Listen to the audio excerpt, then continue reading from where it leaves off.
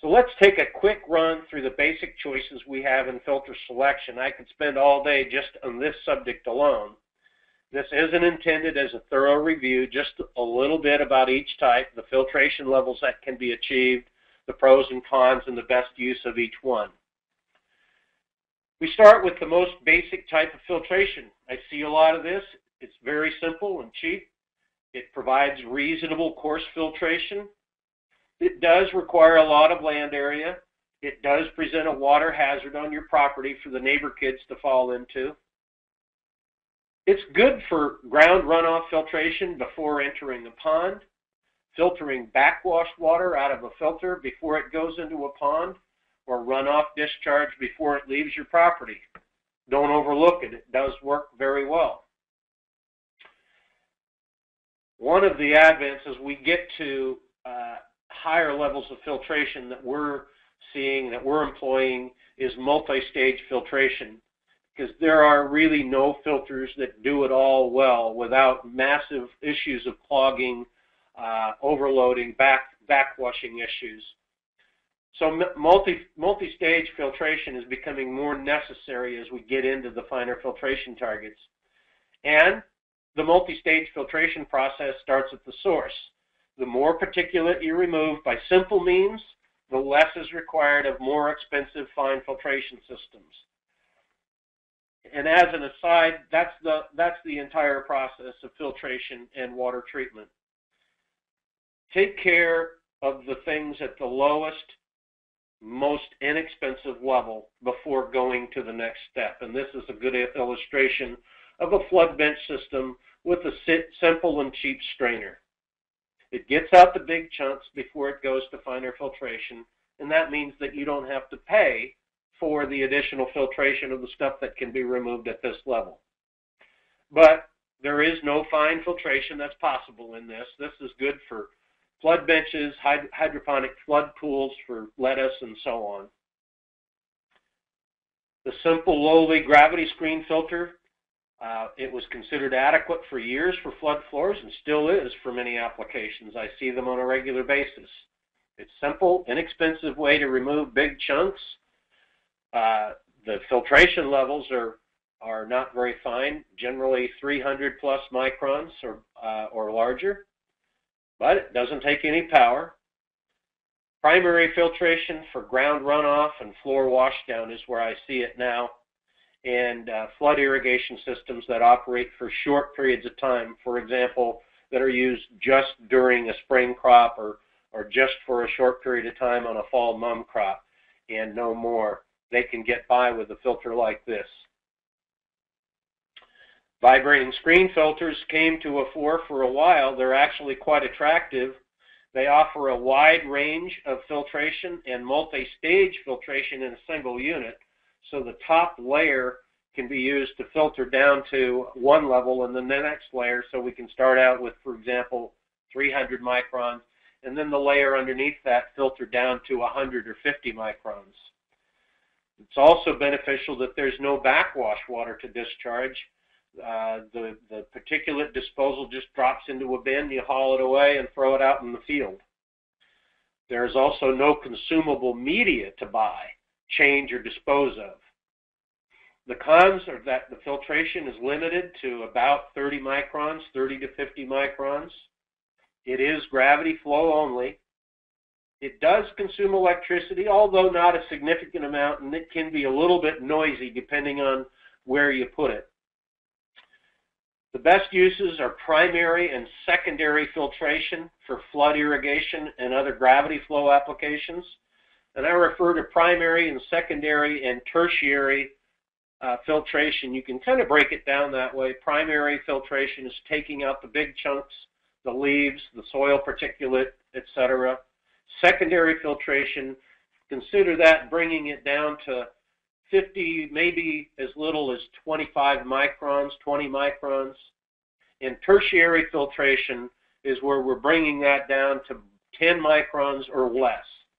And that's kind of how I see staging working. Anything less than that, than 2 or 3 stages to get down to that level, generally results in too frequent of backwashing and clogging, excessive clogging. The standard screen filter, we've seen this for years and years, provides good intermediate inline pressure filtration. Good fine filtration is possible, but it gets pretty expensive pretty fast when you're doing that, and that's generally below about 30 microns. Variable filtration levels can be had by changing out the screens in some units, and there are auto or manual backwashing filters available. The cons are that it requires more frequent backwashing. It's just simply limited by the size of the canister that you see. The smaller the canister, the less particulate matter it'll hold before it needs to be backwashed. That's a major problem we see in utilizing this type of a filter where we've got heavier loads, is that the frequent complaint is that they spend most of their day in backwash mode and interrupting the irrigation procedures. Part of that can be handled by putting them in line, as you see here, so that when one is backwashing, the other one is operating. It does have a minimal particulate holding capacity, and they are quite expensive when you get to very fine filtration levels. This is another one, a moving media filter. They're popular in flood systems now and with runoff filtration. These are capable of about 100 microns down to 7 microns, but like most filters, efficiency varies widely depending on the size, the flow rate, the type and grade and thickness of the media paper. There isn't a backwash discharge, it's gravity flow, so all of the discharge goes into the tank.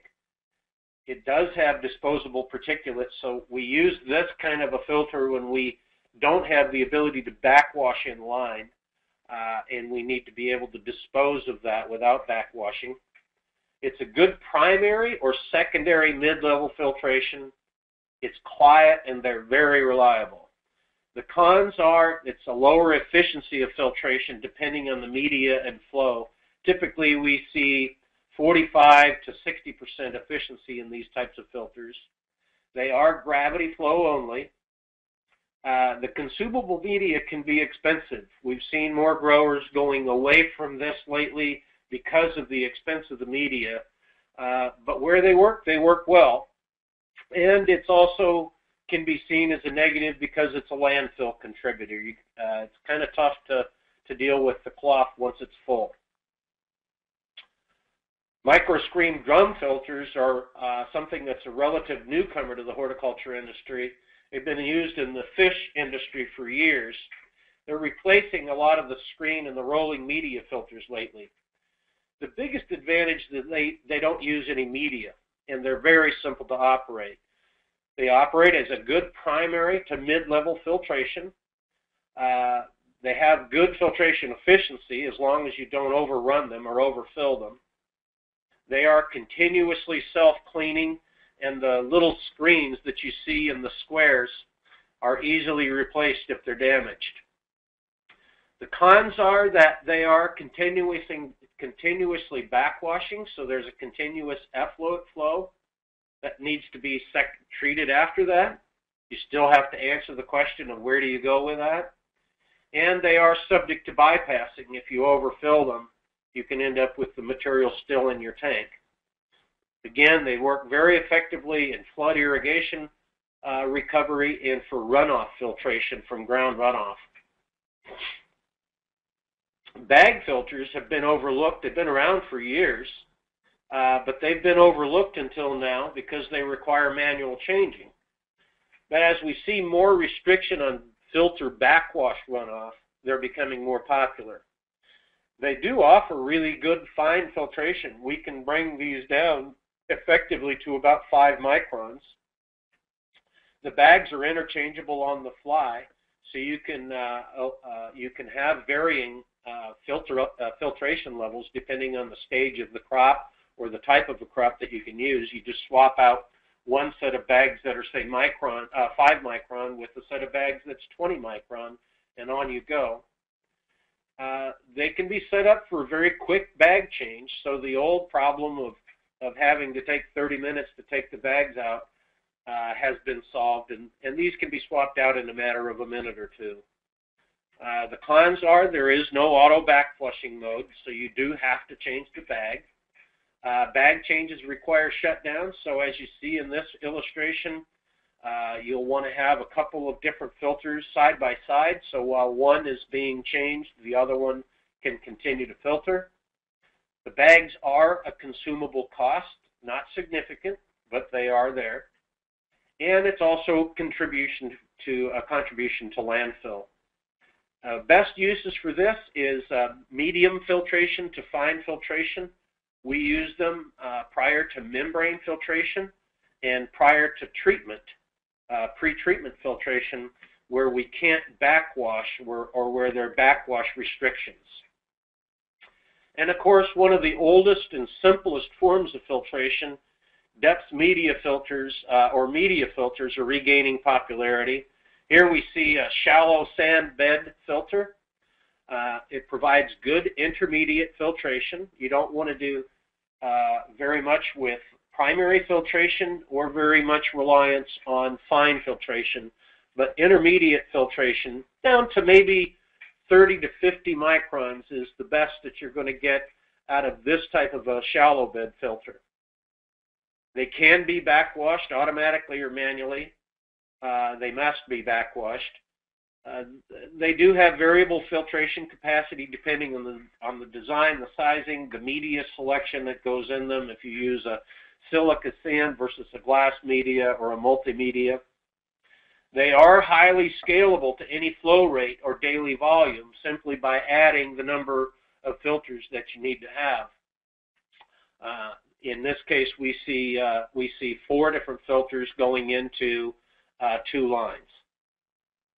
They do present high backwash volumes and moderate particulate capacity, so they do need to be backwashed. Generally, you can't go more than a day without having to backwash them.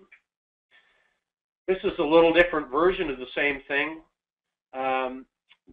Deep depth media filters. Making the media filter deeper allows for much finer filtration because there's more bed depth and a lot more particulate capacity. So here we can bring these down to as little as 2 or 2.5 microns of filtration via fine filtration. This photo shows, I believe it's a 500 or 600 gallon a minute flood floor application, which we're filtering down to 5 microns. The large particulate holding capacity before backwash allows us to go anywhere from at least a day to several days before backwashing is required. It's highly scalable also, just like the regular shallow sand or shallow bed media filters. And of course, it does have an even higher backwash volume. It's good for any secondary or tertiary filtration. Anything below 70 microns down to, as I said, 2 microns, these work very well. And this is a newer version, a large diameter deep media filter that we're using and others in the industry or others in other industries are using. It's relatively new application in our industry.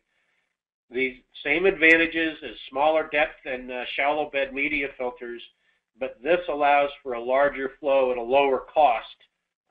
These filters in this pictures are about 80 inches high and 80 inches in diameter for reference purposes. Not to overlook a very important thing, filter media can make a substantial difference in the performance of existing filters or new filters. For example, the crushed glass media that's shown here has been found to be very effective, 20 to 30% finer filtration with about 20 to 25% less backflush water. Paying close attention to the type and source and capabilities of the media is critical.